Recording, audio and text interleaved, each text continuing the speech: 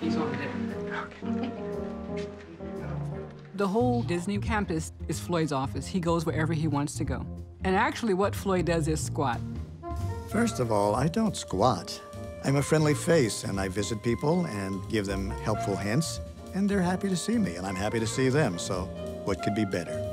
Before you think my husband is nuts, you have to understand, he's actually a former Disney artist and storyman with a long history. And when he was forced to retire at 65, he decided he just couldn't leave the place he loved.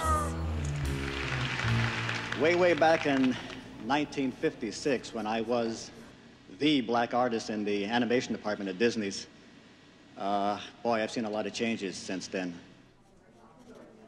I never saw myself as anything special, and people have often asked me, how did it feel about being the first African-American at Disney? Well, I wasn't even aware that I was an African-American. I was another artist looking for a job. I was told as a kid, you know, hey, kid, well, you can't get a job at the Disney studio, you know? They don't hire blacks. I don't know, people just assume that. And because I wanted to do it, I just went there and applied for a job, and I got it.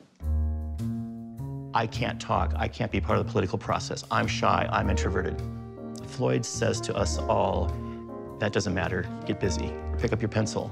Those are the people you want. Those are the people who are going to make magic stuff happen. I've been an animator, layout artist, storyboard artist, writer. It goes without saying that Floyd brought with him incredible talent and incredible creativity and storytelling that made him desirable to Walt Disney and to Pixar. He knows everything.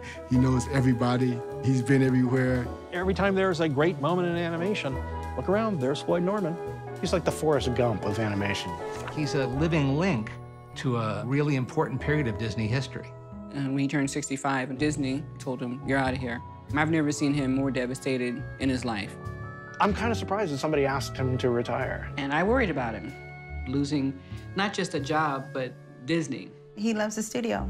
That's what has kept him young. That's what keeps him young. If you love that and that's your life, you're not going to be stopped. Because after all, this is my animated life.